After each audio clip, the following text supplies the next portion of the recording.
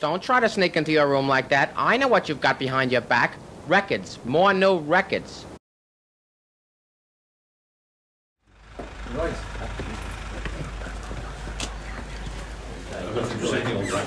This is what they originally started out making. All these things.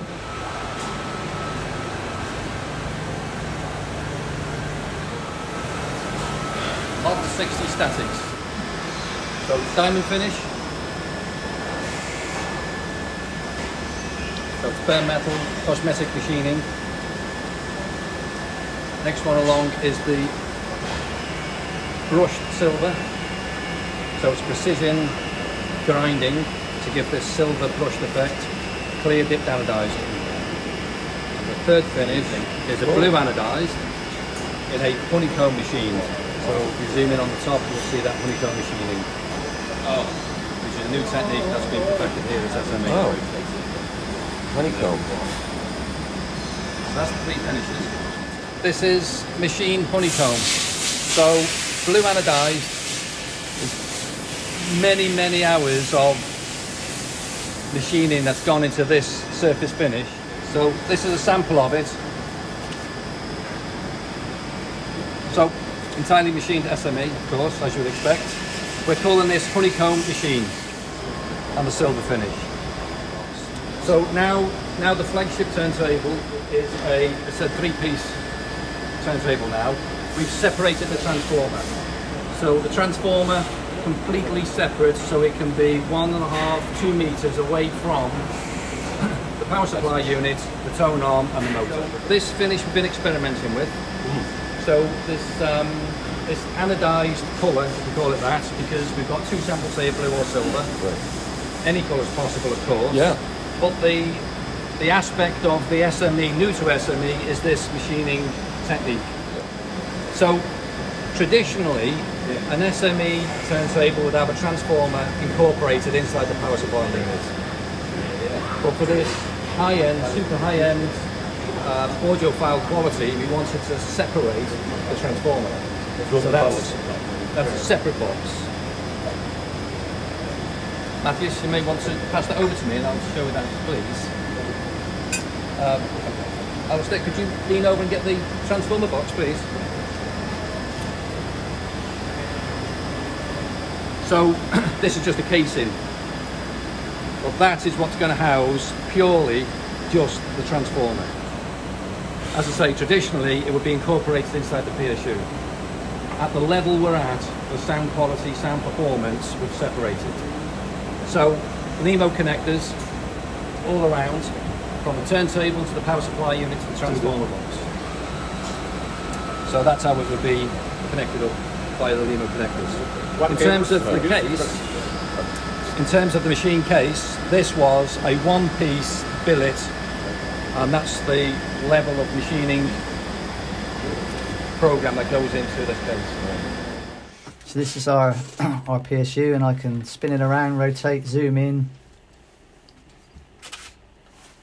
What we can also do is, if I was to remove the cover plate, we can have a look inside, which is exactly what I think you've seen outside on the bench. We can do another cool thing, which is we can do dynamic live sectioning. So just by pulling this, I can take a section of whatever I want, halfway through the feet, halfway through the control knob, and I can save that. So it's a very quick and powerful piece of software that we use extensively now, because at the design stage it literally saves us hours. Yeah. So once we're happy with a design, we probably go to the next development stage, which is we take it into a program called Solid Cam. So this is a simplified version for the purposes of a demo. This simulates the cutter, and if I was to press play, it would give me a rough simulation of what I've asked the software to do. As we're not there yet with AI, where it basically does what I tell it to do, so we need a simulator to just to give us a visual. I can enhance the block to give us what the surface finishes would be, etc. It's fine. Yeah, so that's that. And so we can do some zooming in, and you can see that that probably represents the tool path we've seen outside around this area. So once I'm happy with that, we can basically then choose to write the code. It knows what machine, or I know what machine I want this to go on. I have got the option of changing. So if I generate some code... We're looking for an effective mass of round about 12.5, 12.9 grams. So it's relatively low. But the structural integrity of the polymer resin tube is far superior than a magnesium cone. Now the magnesium cone, as you know, we've all enjoyed for over 30 years, which is effectively the best sonic tone-on tube in the world. So we've moved away from that, and we've quite cleverly calling this now the Series 5A. It's an advanced version of the Series 5.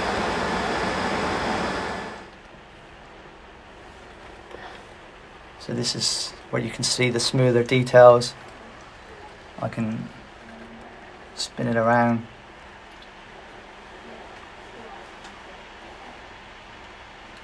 So I think it's quite, it's a fabulous piece of software. And you can, if I was to show you, so we got, you can just about see the tri-lobe with the loft effect all the way through.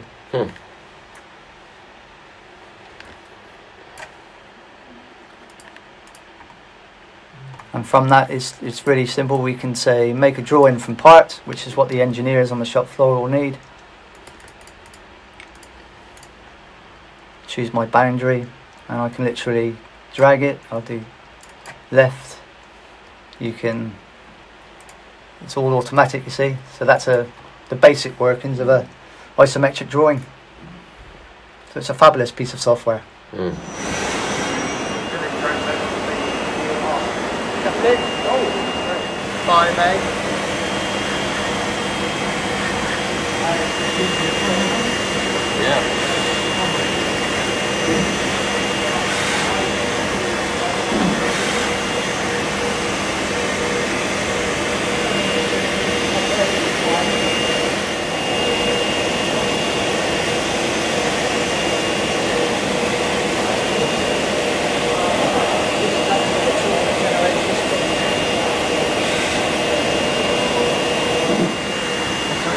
Impervious to temperature changes. And this has got one of the highest temperature range in this family of resins, yes.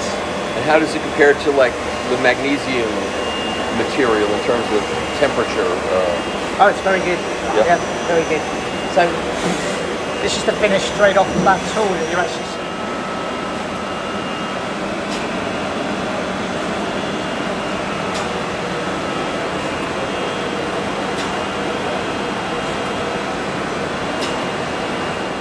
Very light as well. That's the prepared billet.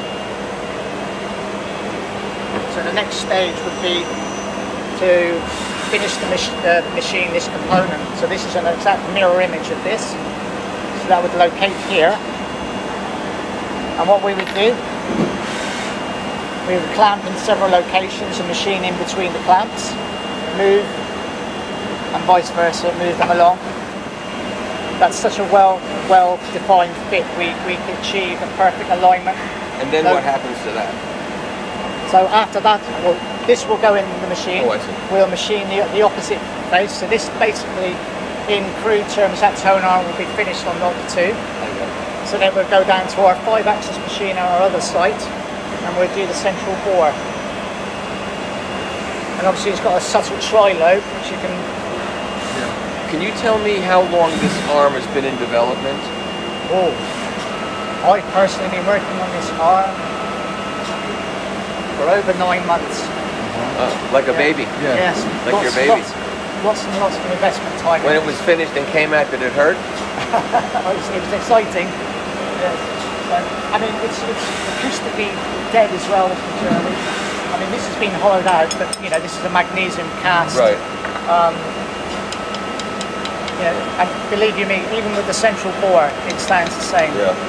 Which we believe, with the tri-lobe and the density and the acoustic sort of dampening of it, we believe that's a combination that's hard to beat. The other people that have multiple banks of tone arms, starting in the morning, finish with top 1, 5, maybe day.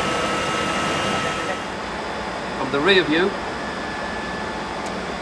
we've now incorporated phono plugs. So no longer is the tone arm now with an independent connector.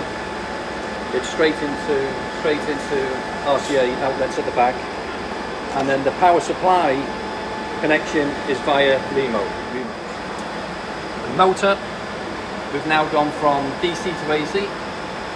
We've got new generation electronics, so the speed control accuracy is far superior than the current flagship, the Model 30. So the AC motor is housed in a brass housing, of course, for that mass, and it's isolated from the chassis. So it's dampened and spiked, and there's now 3 adjuster wheels, so it can be raised and leveled. So this is a new motor housing build up on the base. 3 adjustment spikes that go on. There's rubber pads over there on the chassis. That's brass. Okay. Brass. Brass. This is brass. Yeah. The main part of it, the whole build up is aluminium for a consistent black anodized finish that we wanted. So, but there is some brass parts which are not that. Obviously the weight issue as well. So it's a heavy piece. So the motor housing is completely independent from the chassis. The upper chassis is completely independent from the base chassis. Whereas the Model 30 with its suspended suspension was all in a vertical way. This is a vertical platform. We've now got vertical and horizontal. So we get the vertical damping, and we've got the lateral horizontal damping. So this is the foot isolation system. So you have the main foot which has been machined.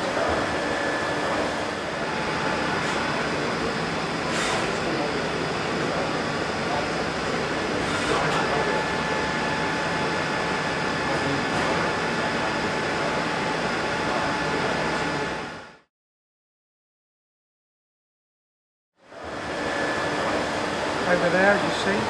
Then you have the silicone rubber on the spigots. So you push 3 of those into the foot then. They're all isolated then, all separate from the foot. What happens then?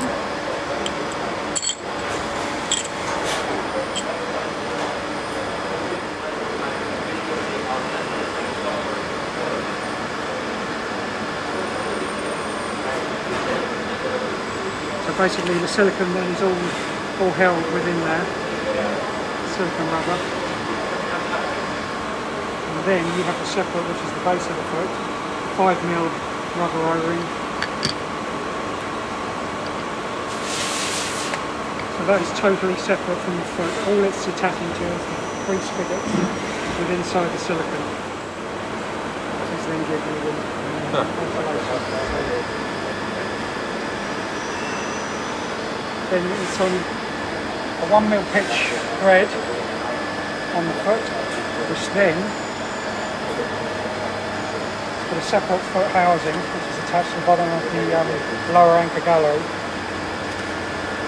So you've got a very fine thread within there, which then obviously this is then solidly mounted to the lower chassis. So that is mounted to there. The foot then screws up into the lower chassis, and you've got the adjustment and you can set your height level up. And you level the turntable using those? You can level them using the thing, yeah. Then obviously you send this is an inverted now upper anchor gallery. So this is internal now. This is the old system that you've seen with the bands and the gallery cover. And now the bands are internally. Internally. So it's the same basic thing inside. Same basic thing, yes, but it's inverted now. And you have the horizontal damping. So this is the horizontal cut, that's from underneath.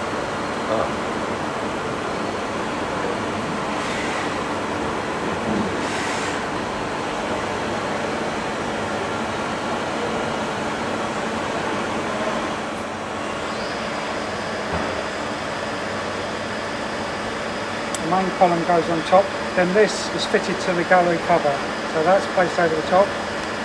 That will then be placed down, attached with 3 screws, then 3 screws around the side. So what you get is the damping then. This Model 60 cover and spacer, as you can see on the top chassis, this is fixed solidly to the top chassis then. So then, once everything's in place, this is all built, and then the complete top chassis is then, in one movement, just placed over the top of these, and the weight then plated down, and then it's all isolated so that the top chassis is floating. So that will be in place then. What you have then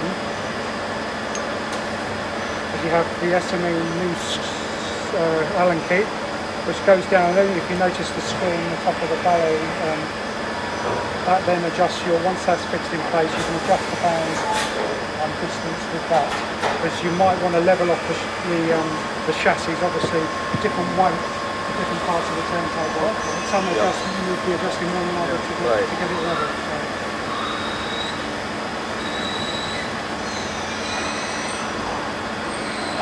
So that's the build up of the main slip. Times 4. Times 4, yeah.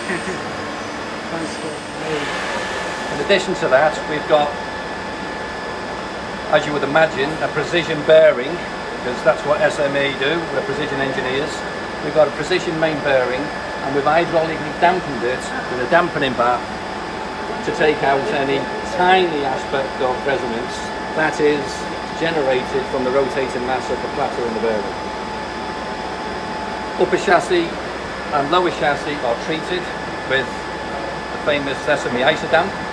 We've gone one step better, whereas the Model 30 to the side, so it's the outgoing Flagship, the isodamp material is surface mounted on the bottom.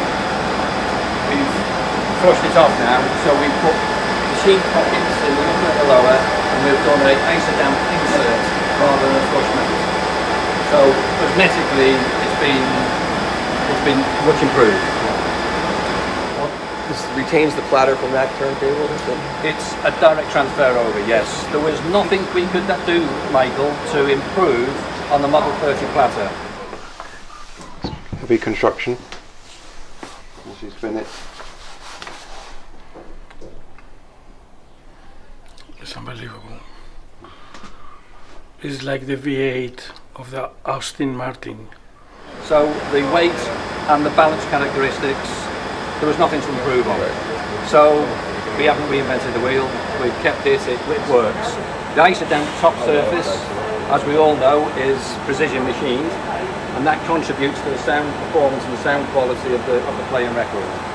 So meaning it's not just a disc bonded on the top, it's pocketed, it's bonded in, it's got a scroll machine, which contributes to the sonic performance of the turntable. So there's a lot of change. The electronics are new generation electronics, of course, to monitor and control speed accuracy.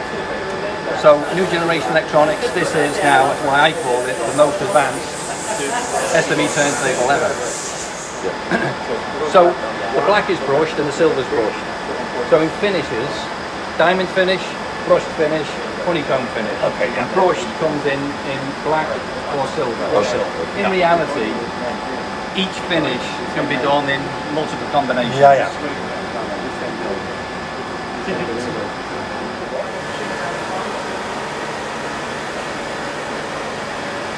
Obviously you go from brand new machines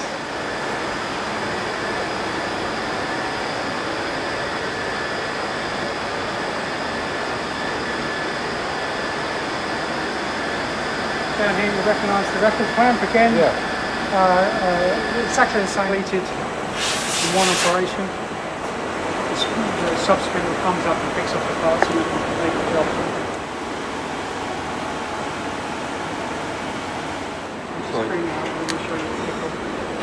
So this is our coordinate measuring machine, solid granite bed, fully motorised head, 6 tool probes, thermally compensated. The origin now. 2. Now these are done manual at the moment, but we have got the facility that If we had multiple components, we can do it automatically. Now, does every machined chassis have to be put into this machine? It will be, so that each one is checked for. It will be, yes, wow. certainly. Element finish. So now it knows its origin. Point 1. And I'm just going to straighten the job within the software now.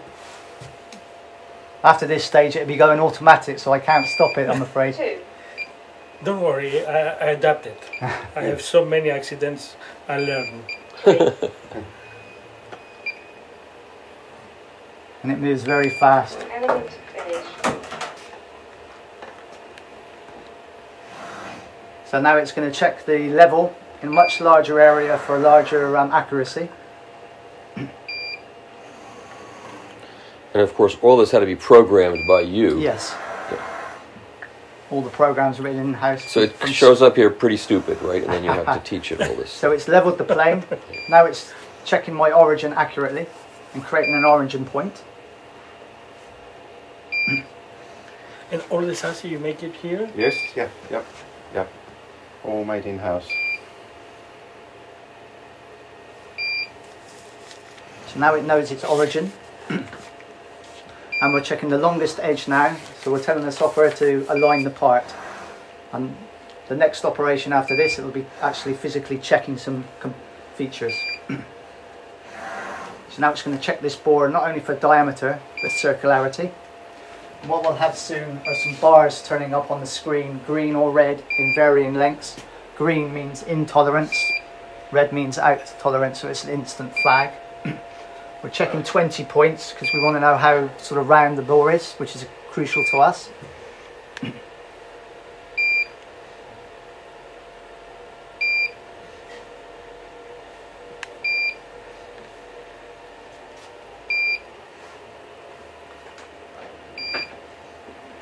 This is the kind of detail that a consumer just doesn't think about anything like this. Exactly, yes.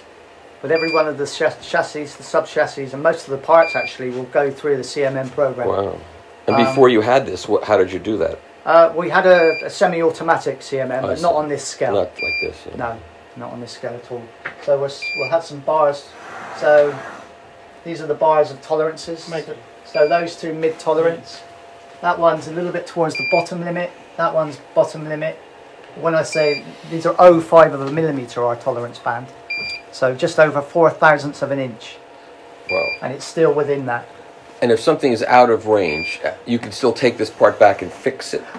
If it's material off, yes. If it's material on, then we'll have to have the design meeting, and if it's a critical feature, I see. We'll see at the end of the program. I've deliberately told the tolerance band it's so small just to show you what's going to be developed at the end.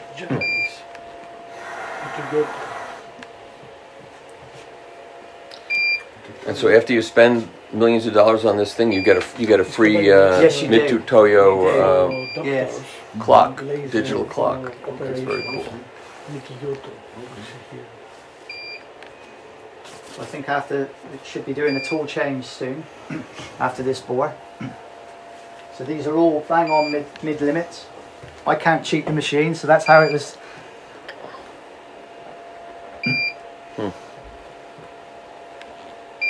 We can get full written printouts with unique identification numbers if we require. This is a tool change now, which is quite interesting. So it's going to pick another probe out the tree, which are just held by magnets. It's just checking that everything's all right with that probe.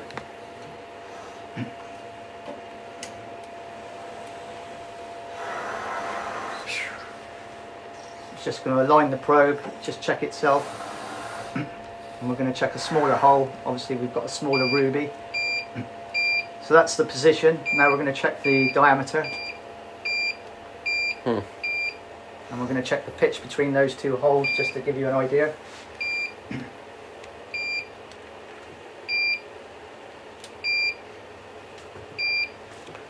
It's digital in service of analog. That's what it is. So now it's going to do a tool change to the probe number 1. And I'm going to index over and I'm going to check the front edge to the plane for squareness, which I've deliberately told the tolerance to be smaller than needed. So this will be indexing now.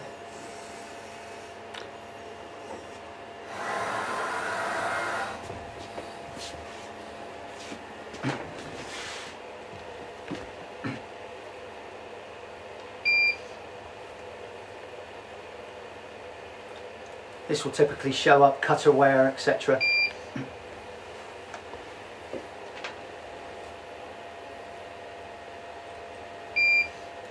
And as you can see, it's 0.15 out of squareness, but I've deliberately lowered the tolerance band just to indicate what would typically show up if this part was out of tolerance.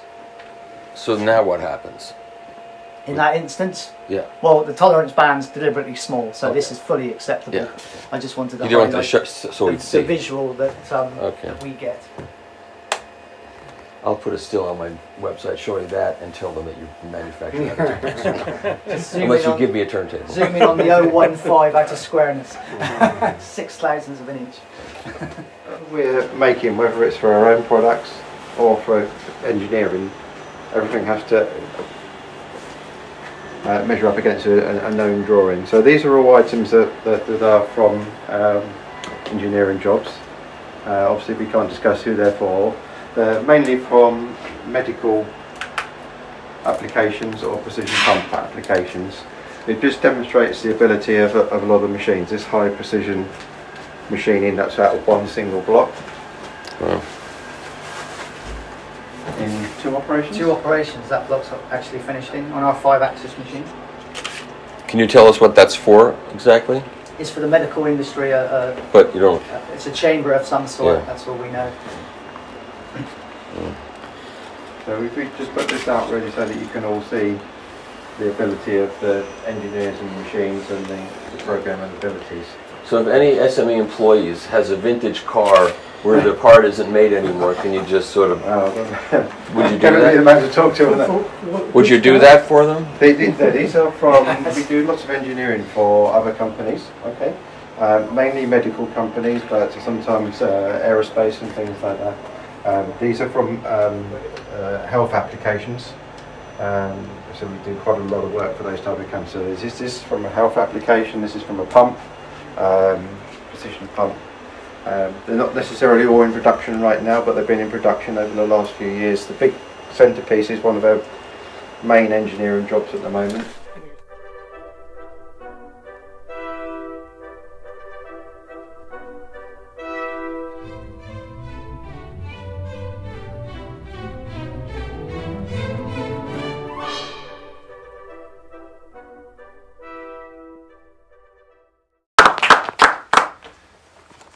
So first impressions count, and I'm sure you'll join me in that it's a very attractive looking turntable.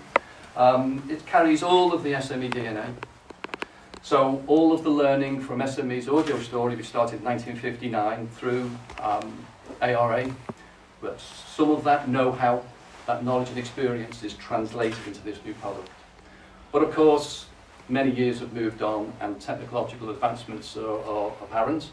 And SME's been busy investing not just in new machinery and equipment, but also know-how. So we've taken the best of the SME DNA and we've added to it with different skills, and the net result being the turntable we've got before you. So it's our new flagship turntable. So from the ground up, we've got a decoupled foot, so it's completely decoupled from the main chassis, isolated, multiple isolation points. The main chassis is treated, obviously, it's made out of aluminium. The upper chassis is independent from the main chassis, so that's suspended suspension, typical or classic SME suspension system. The former flagship model, Model 30, has a vertical suspended suspension, still exists, and we've added to it with horizontal suspension too. Precision bearing, as you would expect from SME, we're precision engineers, and it's hydraulically damped through a dampening bath at the bottom of the bearing housing. So resonance control is extreme. A real addition to the Model 60 is the tone arm. Now, again, making the best better, which is quite a challenge that was presented to SME. The Series 5 tone arm probably is still today the best tone arm in the world. So to take that to another level, we've achieved through what we're calling the VA. So it's the Series 5 VA Advanced. The key advancement is in the tone arm tube. So as we all know, the Series 5 tone arm is magnesium, so it's a metal, it's lightweight, it's strong, and it's got all properties that are still widely used in Formula 1 and aerospace and SME. However, we've switched. Through research, engineering, development, we've come up with a new concept for a tone arm tube. So it's a polymer resin. It's no longer a cone, it's a trilobe.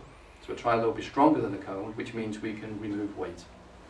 So trilobe in design, polymer resin in construction, one piece entirely made by SME on our state-of-the-art machinery.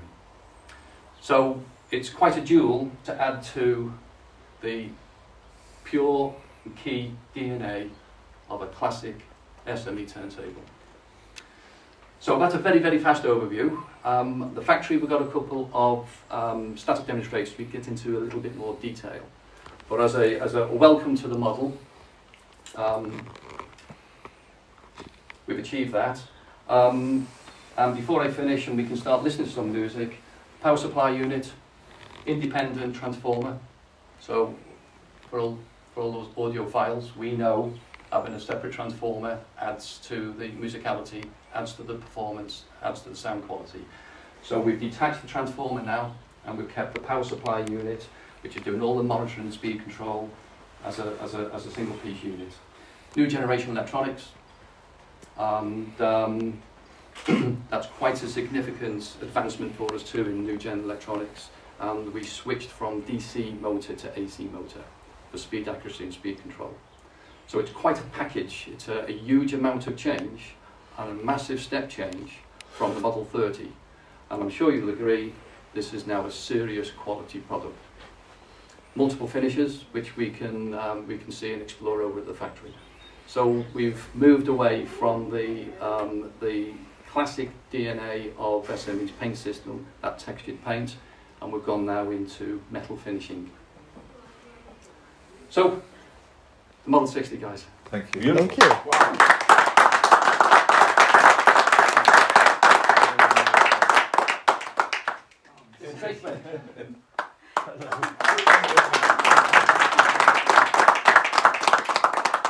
So, Mrs. Aikman, our guests from around the world, from Australia, America, across Europe, and a little bit more local around England too. You're so welcome. Thank you so much. Thank you. Thank you very, very much. It's a delight that we're all interested in the same kind of thing like music. It's a great pleasure always at all times. Thank you again, and I hope you have a very happy time listening and also to the future. Thank you. Thank you. Thank you.